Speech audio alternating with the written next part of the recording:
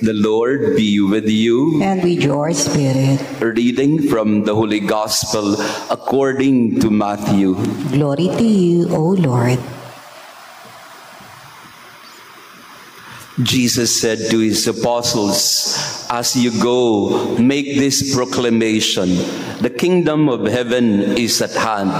Cure the sick, raise the dead, cleanse the lepers, drive out demons. Without cost you have received, without cost you are to give.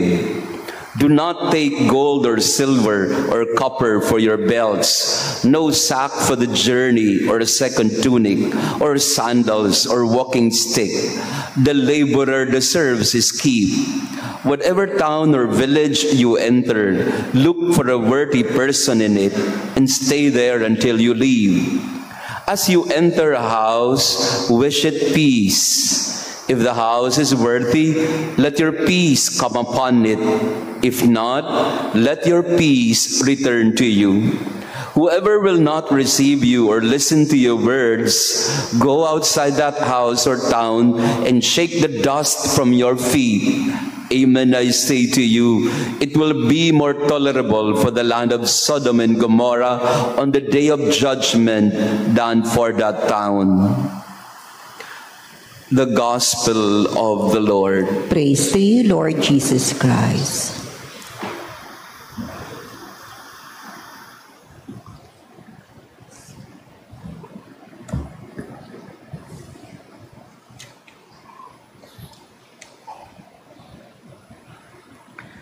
Good morning, dear friends, dear brothers and sisters in Christ. Good morning. Allow me to first give an overall view, perspective for our readings, especially, during this week, yesterday already we started with the call of the apostles, the 12 apostles. You will be listening during this week to Jesus giving instruction to the apostles and therefore to all of us of what it means to become a disciple, an apostle. So, instructions, missionary discourse of Jesus Christ, as it is called in the Gospel of Matthew. But allow me to talk more about Saint Benedict today because it is his feast day. And Saint Benedict lived at a time very much similar to ours. In those days, the Christianity had just been officially recognized, almost like a state religion, you would say. And so everybody was becoming a Christian. The time of the persecution of the Christians was over, and now it was uso. It was very easy.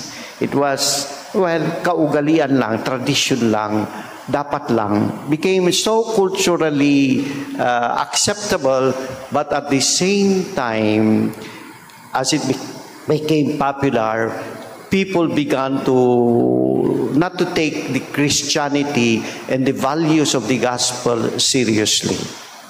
So it became diluted, and so many were nominal Christians, as we would call them. They were baptized, they were called Christians, but they did not live a truly Christian life. So when Benedict saw that, he decided to move out to establish what we now call the monastic tradition. And it was a spirituality that was particularly directed as a guide for lay people like you. So at the very beginning, he conceived of giving a rule or proposing a way of living the Christian life for busy people like lay people like you. And he had a very simple formula: ora et labora. You pray and work. In other words, the advice of Saint Benedict to us busy Christians in modern times with so many temptations in the world, if we maintain two principles, that we learn how to pray, have a schedule for prayer on top of your work. Ang nagiging problema kasi kung puros ka labora, wala ka ng time for God, cannot be. Okay? But of course, if you're in the world, hindi naman lagi kang nandun lang nagdadasal, then paano na yung buhay mo? Paano na yung pamilya mo? So you have to balance, he said, prayer and work. Yung paghahanap buhay para sa mundo at yung paghahanap ng tunay na buhay, which is our spiritual life, to balance our love for God and our responsibility in the world. So yun ang kanyang principle of ora et labora. But perhaps I would like to concretize the Benedictine tradition, I would like to call it, in terms of our spiritual growth. They're in 3-letter H. H, the first H being holiness, the desire to be holy. And we in the Philippines have such a great advantage on this level because, ang grabe kaya ang ating devotion, we are a people amante de Maria. We are a people who love our devotions, our processions, our novenas, our life of prayer. And that's already a very clear advantage to us. The desire to be holy. The desire to pray. Kaya nga dito, Father Jason, ang hangang-hanga ako at napakarami kang mga devotees, not only present but even online. Okay. Magandang way of proclaiming our call to holiness. The second H in the Benedictine spirituality is, of course, Saint Benedict always advised humility as the foundation of the spiritual and Christian life. Kailangan maging humble tayo. They always nagkakaroon ng gulo, conflict in any community, the church included, when nakakalimutan natin to be humble. So, humility. In fact, in the rule of Saint Benedict, it was the obligation of the Abbot to be the first to be humble. In fact, to wash the feet of visitors. That was the role of the Abbot, of the leader of the community, was the very first one to do humble service, humility. So in our relationships also, we should not be seeking power and authority, but instead seeking, how can I serve? Paano kaya ako makakapagsilbi sa aking kapwa? So when that is the perspective, the virtue that we look for, humility, you're on the Lord, becoming pleasing not only to God, but even ultimately pleasing to your co-workers, to your kasama sa bahay o sa opisina, because hindi ka mayabang, hindi ka mapagmalaki, but instead you are humble. That's the second H. And the third, which I like very much, and which Father Jason, you have here very much also, the third H is hospitality. Okay. You will know that a person really is marunong magdasal at a person is really humble kung siya din ay marunong maging hospitable, maawain at to be hospitable. And we Filipinos are also again noted for our hospitality. Tuloy po kayo, we say. There's a bisita who comes in, kumakain ka, kahit tuyo lang yung pagkain mo. Sabi, tuloy po kayo, kain tayo. Hindi naman siya invited sana, no? Pero dumaan siya, tuloy ka, kakain ka. Kain po tayo. Yan, of course, tayo naman na Pilipino, sige na po, kumain na po ako. Kahit gutom na gutom. No? Pero hospitality is the mark of the Benedictine monk, the Benedictine spirituality. To be able to always see that when there is a person who comes to your door, it is not only a person who is coming to your door, it is Jesus Christ Himself. Okay. So when we have that perspective, when people are sent to you, say, padala ito ni Lord. At baka si Lord nga, ito mismo na nanghingi sa akin ng tulong o gustong makisama sa akin. So, hospitality. So, St. Benedict, please teach us to desire holiness of life. St. Benedict, teach us to be humble in all things.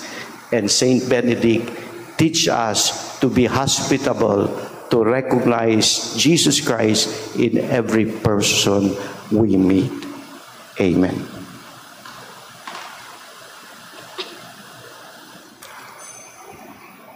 Let us pray.